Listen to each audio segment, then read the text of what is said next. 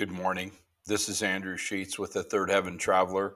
The Third Heaven Traveler is a blog about our spiritual life in Jesus Christ and Him in us, who believe on Him and applying this existence to our daily lives.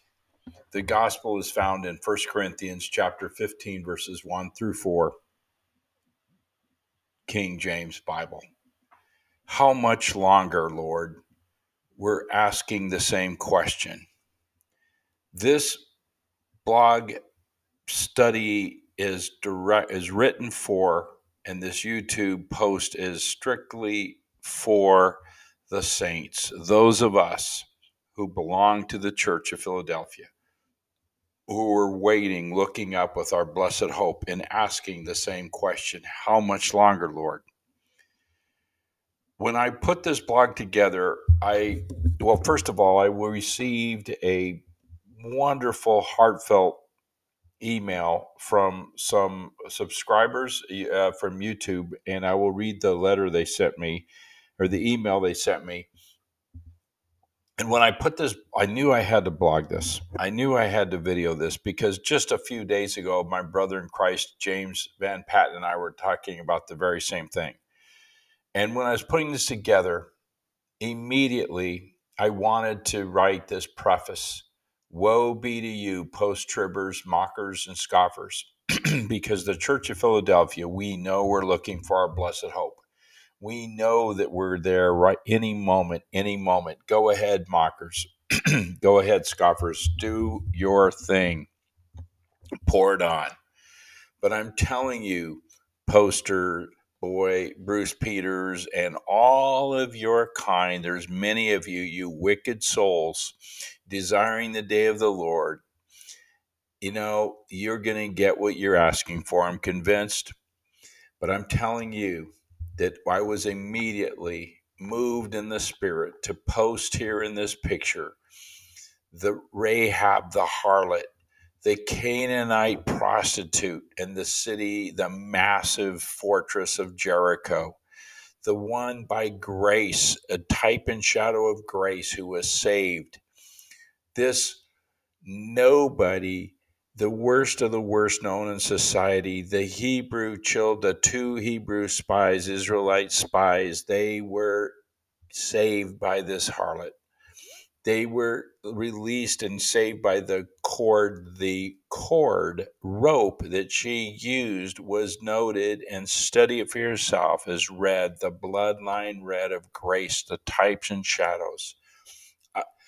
This harlot, imagine her, Rahab the harlot, the Moabite Ruth. They're going to stand as a witness against you, post-tribbers. Oh, that doesn't have anything to do with us. Oh, yes, it does. The bride of Christ, the one in Israel, you mockers and scoffers, the ones who come against the pre-tribulation rapture, the ones who say that the body of Christ is not the bride, the ones who don't want the church in the book of Revelation, you will be judged by Rahab the harlot. You will be joined by Genesis chapter 48.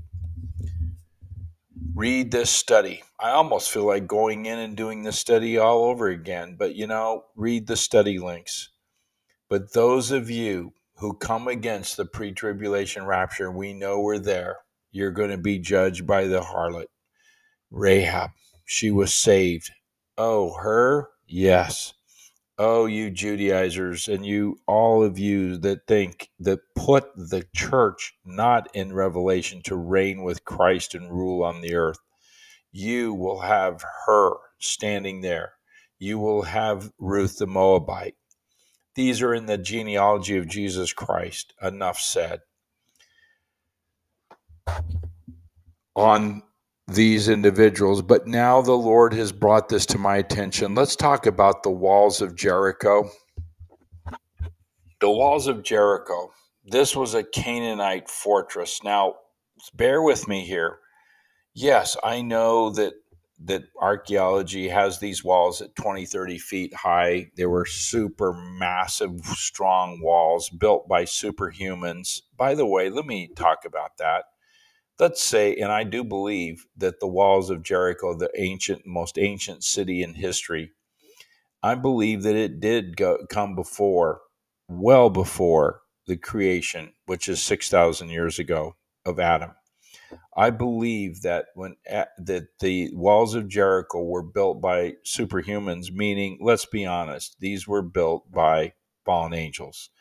I'm not going to go into all that right now. Just as the pyramids, if people think that human beings built those pyramids, different subject, but I want to focus on the actual city of Jericho. How impossible. It wasn't only that they were they were higher than three men stacked on top of each other. But if you take a look at this image and see where I'm going with this, the superhuman, unimaginable defense of this city, it was built on this slope that would require a puny man to come up and then climb up and then come over. It was impenetrable. These walls could not be broken because superhumans built them. And here come the little grasshoppers. They saw giants in the land. Now, these giants were the offspring, the Nephilim of the fallen angels and human women that came and after 6,000 years before the flood, and even bloodlines after the flood, different subject. The walls of Jericho.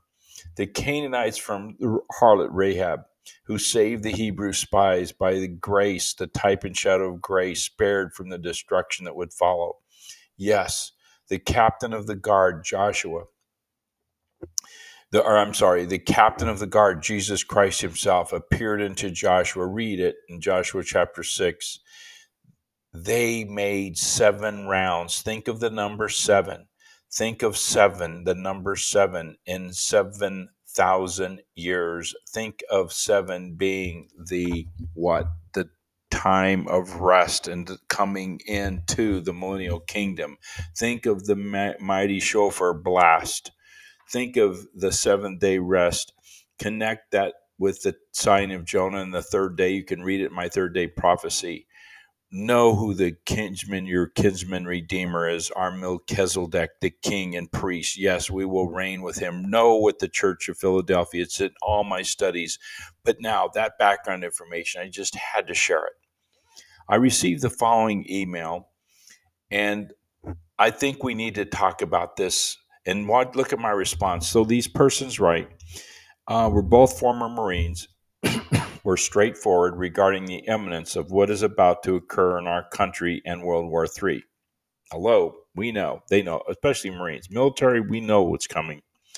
Even though we are aware of so many facets of the war on humanity, from genetic engineering, controlled food demolition, geoengineering in the skies, and the list goes on and on, it is clear that we are on the brink of the rapture or destruction, and I pray it's the rapture of the destruction. I want to stop here. I'm telling this dear saint, my fellow brother and sister in the Lord. This is a husband and wife here. I want to tell them, Brother James and I were talking about the same thing. Listen, we see it's all coming down. I mean, we could talk about the Civil War that's getting ready to erupt any second in the United States. We've got the Russia thing. We've got the Ukraine thing. We've got the North Korea thing. We've got the China thing, the Taiwan thing. It goes on and on and on. It doesn't stop. The pestilences. We see the Antichrist spirit rising. We see the second horse of the apocalypse, the rider of the second horse, which we know after the Antichrist is revealed in the first seal, that we see the second seal opening, which we know is going to be global war, and we see it here. We see the third, meaning the famine, like never known before, the black horse. We see the great pale. Pale is not green, by the way, people. Pale is not green. There's so much false teaching out there. No, it's not the Palestinian flag. No. Pale means gray. That will happen with the pestilence. We see every day there's a new Ebola, whatever, 3 coming out. And so we can go on and on, but how much will we get to see? So this Saint, my sister writes, and her husband, do you have any thoughts about what they're telling people regarding self defense and storing food? Let's talk about it. Why do we do some of this, but in reality, if it gets to this kind of escalation, I just can't see anyone surviving it. Now, this is a former Marine talking, right? I've been watching strongly since 2011 and was wondering how far we would go before our Lord removes us in the harpazo. Yes, we all are asking that. Brother James and I, Brother James is a Marine. I'm a retired naval Navy guy. How far will we see? I mean, to what limit? They write, Matthew 24:38 is clear and truly shows me that we are on the precipice of destruction, not eating, drinking, and giving in marriage. Your input would be appreciated. Thank you. My response, thank you for the email. Thank you for, thank you. And please let me know your thoughts as well. I really do. Thank you. I will check out the link they sent. Now, your question, they want me to know if I have any thoughts and want my input. So I say, Janet, I have their name in here. My response, definitely, as do all of the saints, we all know that we are at the very, very end of this age. Any moment, we know we will be harpazoed out of this polluted, fallen world. Yes, we know any second. I write also, likewise, I've been watching closely since 2010, actually, and even was strongly led by the Spirit of our Lord to post a video and start a YouTube channel. As you can see, go to my YouTube channel, you see that the first video I ever did, in fact, was well over 10, 12 years ago, called Time Has Run Out. From one of the most terrifying visions I could ever imagine. I'm not going to go through that now. You can read it on my YouTube channel. And by the way, I didn't even want to do that. I was like, Lord, I don't want to do it. And the Lord would, I couldn't sleep. I got to put it out. I go, I don't do videos. I don't like some people love being on videos, man. You can tell they just love it. There's, look at, I hate it. And in fact, most of my videos, I don't even have my face on there. I'm putting this on here because I want to put a personal touch on this. But I just want to say that I didn't want to do it.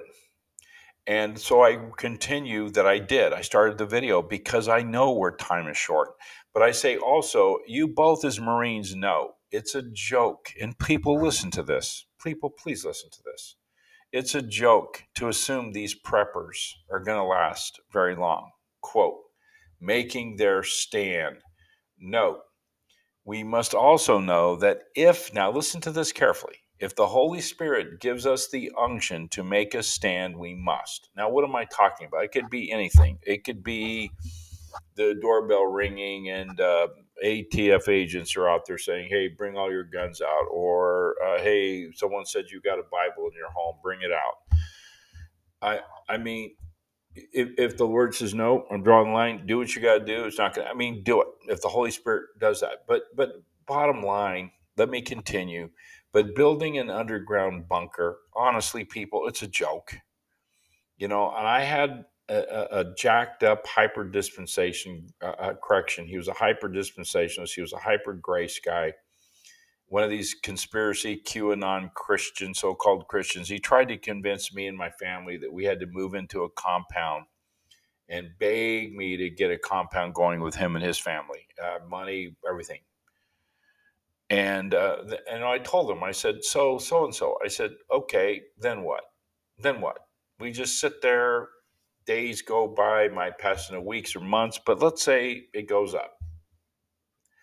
I take my 150 rounds of, I've got 45 and 9mm, whatever. They're coming over the wall, just keep shooting away.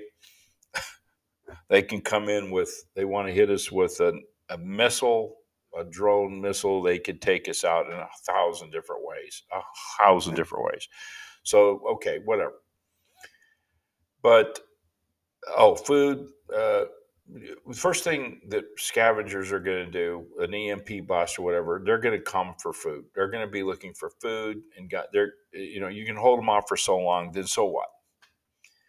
But regarding the rapture, before we're taken out of here, how much will we suffer? That's the question. Well, let's talk about this. So we're all asking, how far will we go before we're removed? And I know we, the saints, we all know that we are at any moment.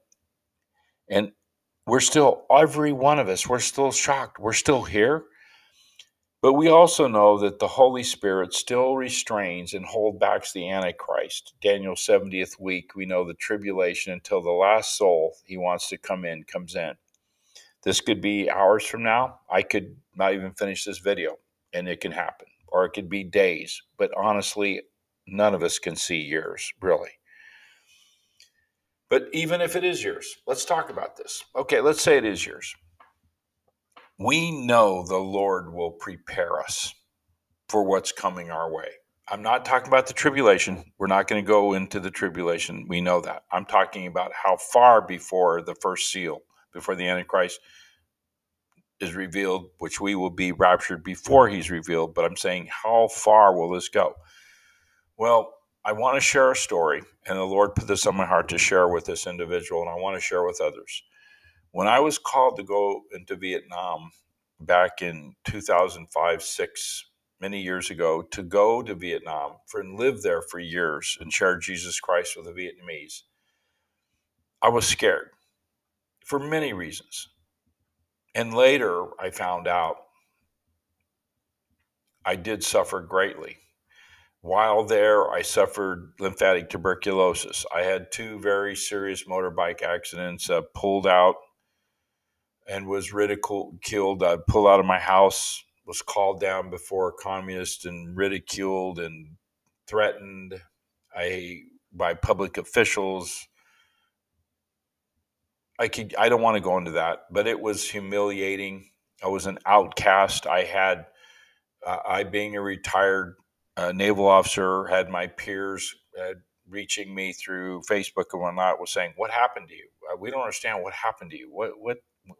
When my peers, many of them are millionaires today, and here I am sitting in a little nowhere place.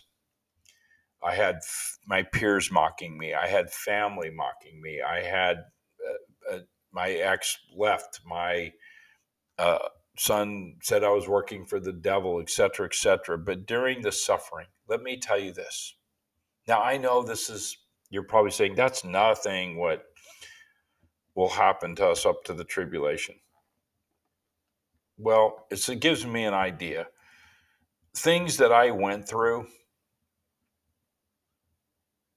I never, ever thought I would ever want to go through. And I know the saints out there can relate to this. But while I was going through it, and one day on Facebook or on a Zoom or a Skype call, one of my former contacts was like, "Wow, what?" And here I'm looking at him on the camera, and he's in $1 million home, and he's blah blah blah going on and on. Oh yeah, you were on this. You should have been here, there. And he's like, "What happened to you?" And I was going through the suffering, and I said to him, I don't know, but I know God knows, and I know that he's taking me through this. And it was joy unspeakable. I put this in red letters. My suffering was joy unspeakable. That's the day I got to meet, I told this in another blog, I'll put it in the links, the day I got to meet Job. I really got to meet Job. And it was joy unspeakable because God will never call us into something without equipping us. And in the midst of that, and I know I'm not saying this to be I'm being honest with you. I was at peace and I had joy, unspeakable joy, because I knew my Lord had it. He was with me all the way. And he's like, I've got this. You're going to be just fine. Yeah. The day when I was laying there in the hospital in a third world, I was laying on on a nurse's table. The nurses were eating their breakfast. They didn't have a bed. I'm laying there on this nurse's table. And anyway, I had tears coming down my eyes, and they were like looking at me eating their breakfast because they were trying to wait for some doctor to come sew me up. And I remember I had this deep, deep peace come over me. Like, it's all good. Don't, you're, I've got this. And I said to myself, Lord, I didn't say it. I said it. I even said it under my breath. I said, Lord, you've got this. So where am I going with this? I can say that my history, I know it's nothing compared to so many saints out there. I know sisters and brothers right now that I'm even embarrassed to do this video, because if I compare what I went through and go through to what they're going through, I am nothing. I'm nobody. And while doing this video, I just remembered there was a woman, a dear, precious woman. She sent me an email and I posted it. I'll put it, I'll find, I hope I can find it. And she says, Brother, thank you for your video. This was a couple of years ago. She's in China. I lost one of my dear sisters. She called me uncle. And I told her to stop saying what she was saying on Skype, because I said, I came out of a communist country. I said, every word you're saying is being monitored. She said, Uncle, I love Jesus.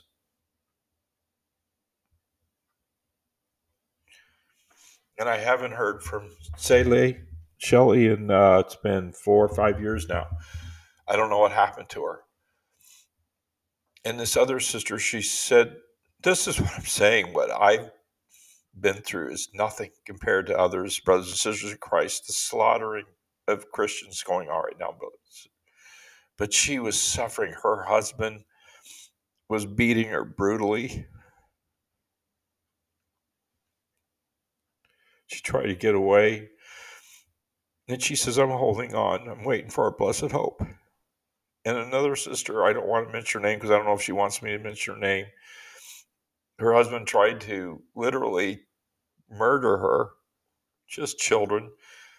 And she's waiting for blessed hope. And now, because of the poison her husband tried to give her, her intestines are damaged severely. I mean, I could go on and on and on and on. Dear Lord, I honestly did not know this was going to happen in this video. Honestly, I didn't. I'm serious. I was just going to read this and say, be strong. But all we're waiting, Lord, even so. Why do I always do my videos with even so? Come, Lord Jesus. Amen, Maranatha. So what I'm saying, dear saints, let us be strong in the Lord and in the power of his might. I also want to say, when I was in the underground church while in Vietnam, this precious little brother, they were so poor, went into what would look the size of a garage that you park your car, a 2-car garage at best, in the sweltering heat in Vietnam. I lived there for many years. I was among the people, living among the people, the heat was so, sweat was just pouring down me, and they made a meal for me. And they said, we can't go back to this church because they knew I was being monitored. And it's a whole different story. And they were suffering, and they loved Jesus so much. So what I'm saying is, be strong in the Lord and the power of his might. God bless you, dear brother and sister who sent this email to me. God bless you, dear saint who's watching. And I'm not addressing atheists. I'm not, a scoffer may come on, but your curse, go your way. I'm addressing the saints, the Church of Philadelphia.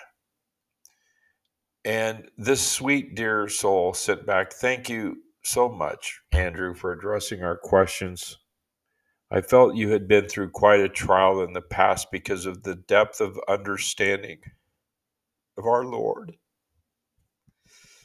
Jesus has given you through his Holy Spirit. Amen. When you really get to know Jesus, he'll call you out. And when he calls you, it's joy unspeakable. And oh, by the way, you will suffer. I also look at 2 Timothy 2:12. If we suffer with him, we will reign with him. I also concur that the trials presented to us in the early stages of life have the effect of disengaging us from the trivialities, the trivial things, as she's saying, and strong attachment to this system and the present earth. Amen. I got to quote that.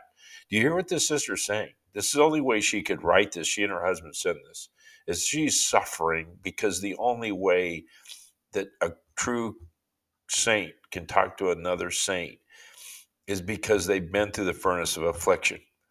They have their pilgrims. We're travelers. Why do you think I call my blog The Third Heaven Traveler? Because I'm in Christ right now. Ephesians 2:6. I'm in him and he's in me. I abide in him. He abides in me. The Spirit of truth, that's Jesus Christ. He abides in me. This earth, I have no desire for it. And trust me, at times I've yearned for things of this world. And my Savior said, nope. And he's taken it away in the most amazing ways. Thank you, Jesus. Thank you. And only a saint can talk to another saint.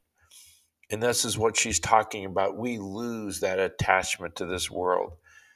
We're now looking for our beloved Creator, and he has always been there. Amen. And when we would wake up and our eyes opened, our heart to engage, knowing that there is no other way but him. Look how she has that in caps. Wow. We appreciate the quality you present. Thank you. God bless you and yours. Maranatha. Janet and Patrick, God bless you, Janet and Patrick, and yours. Thank you so much for bringing this up to encourage ourselves and keep in unity, looking for our blessed hope. Again, thank you for taking the time for your wonderful words. Are balm to the soul. I'm going to post this video tomorrow, especially since only yesterday, Brother Christ James and I were talking about the same thing. I want to read this again.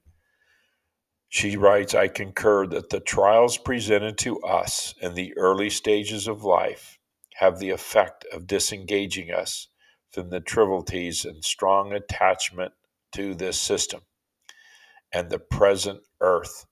We and have been looking for our blessed Creator, and he has always been there. Yes. For when we would wake up and our eyes opened, our heart to engage, knowing that there is no other way but him. I'll leave you with that. Amen, Lord. Thank you, Jesus. Even so, come, Lord Jesus. Amen.